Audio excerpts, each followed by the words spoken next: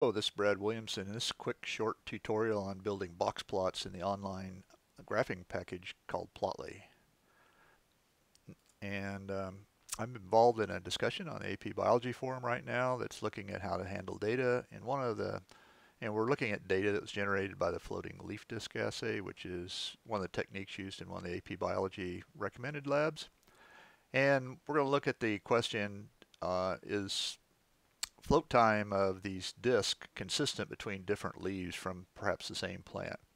So I've collected, you can see there's a lot of discs in here. We've collected data from 4 different leaves and we've got it in a spreadsheet. Here's the spreadsheet. Here's the data that was collected. This is the data that actually is converted into total time for each disc to float. And I'm just going to copy this data.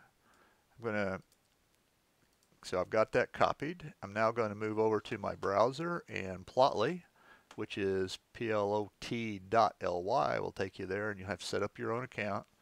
I'm going to put my cursor right here and simply use the command C for, command V to paste that data in place. I use the keyboard shortcut to do that. This is set to boxplot. I could set other types of graphs right now, but we'll do the box plot obviously. Whoops. Let's go back to that.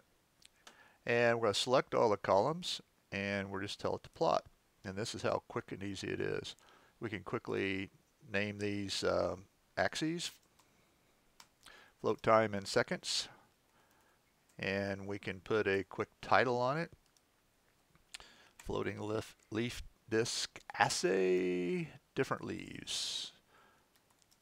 Not a very creative title, but it'll get us started. And you can see we can roll over and get these quartiles and medians, and that's exactly what we're due for this particular lab. Sometimes the median is important, and we can take a look, and you can see these 2 leaves actually are real similar, and these 2 leaves were too similar, but this group is different than this group apparently. At least that's what these plots look like, and it's pretty quick to be able to tell that. Interestingly about Plotly, we can also do more than that. So if I tell it that I want to do this for all these boxes at once, I can do things like, let's get rid of the legend. We don't really need that because it says leaf 1, 2, 3, 4 at the bottom. We can also add some other things, so I can show all the points.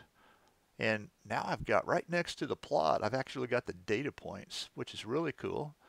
Now remember, this is showing median, so I can actually show the mean along with that, which is now a dotted line, and the standard deviation, which shows you the standard deviation. So now I've got means, standard deviations, quartiles, and medians in this thing, and it works out really nice. And just get rid of that. And to share this graph, I can do a number of things, but the quick thing is to just download it as a PNG file, and it's ready to, I've got it now on my desktop, and I'm ready to put it into a publication.